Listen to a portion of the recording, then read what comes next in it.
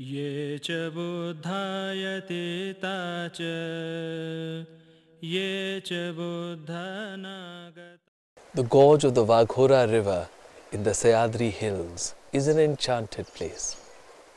Here two streams met, one of the sophisticated development of the art of painting even at this early date in India, and the other filled with the compassionate philosophy of the Buddha. These streams came together to create a body of painting, which has inspired the art of a whole continent.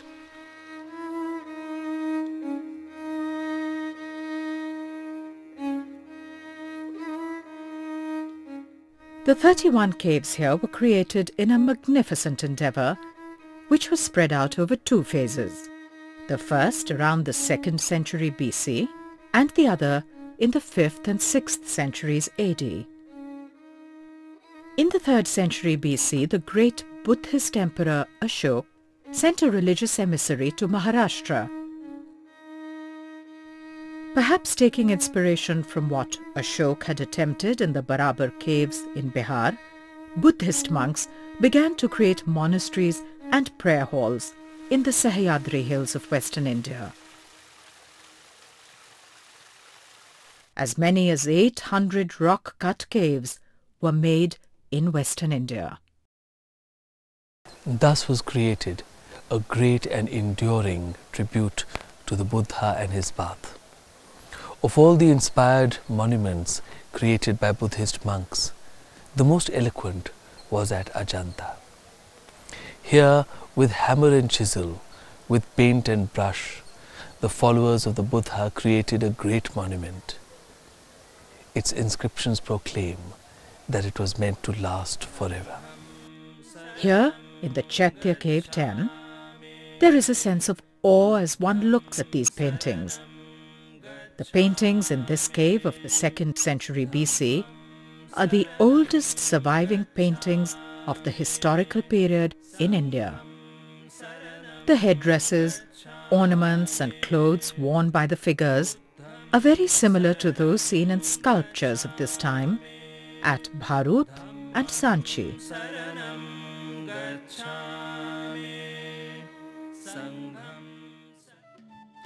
The next great cave to be created at Ajanta was Cave 17.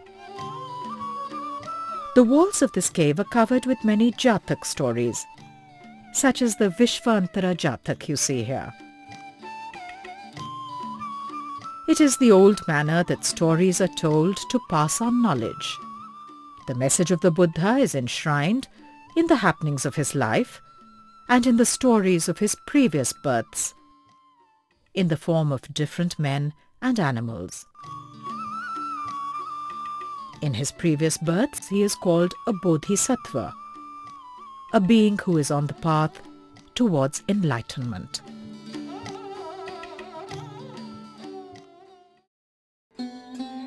The Kapi Jatak.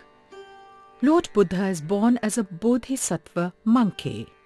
He had saved the life of a hunter who had fallen into a pit. Later, as the monkey sleeps, the man tries to kill him for he is hungry. The Bodhisattva monkey wakes up in time and is scolding the man for being so selfish as to want to kill the very creature who had saved his life. In Cave 1 is one of the masterpieces of Ajanta, the Padmapani, the bearer of the lotus. He brings to us the peace of the spirit. Over his left shoulder are these playful monkeys. Above his right shoulder, we see a joyous celestial musician, this Kinnar. Amid all this activity, the Bodhisattva responds to a deep harmony. He looks within.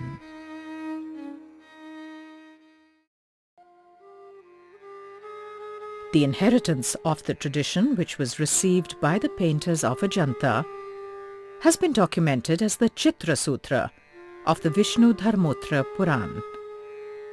This was a verbal tradition which would have come over many centuries, passed on through guilds of painters and from father to son. It was penned on paper by perhaps the 5th or 6th centuries AD, at the time of the second phase of the great paintings at Ajanta. This ancient treatise places a sophisticated grammar in the hands of the painter. Foreshortening, the rules of perspective, 3 different ways to carry out shading, and literally hundreds of details on how to paint are placed before the artist. He is given a framework of suggestions on how to depict different kinds of people. Grammar does not make style. So what these people are doing is that they are internalizing. I think a great many of them knew what the rules were all about, but had the ability and the freedom to go beyond them.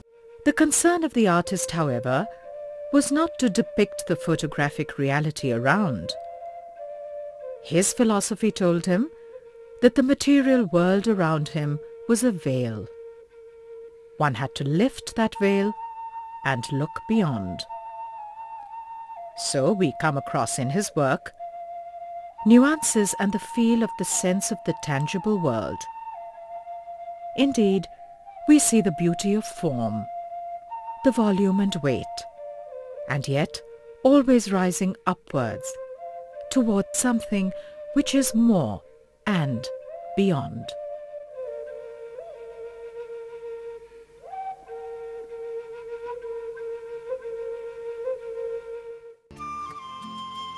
It was a great moment in history, when the artist had a blossoming tradition of Indian art and the breath of inspiration in him. These humble painters had a great vision, a vision of humanity and compassion, which moves us and completely enthralls us till today.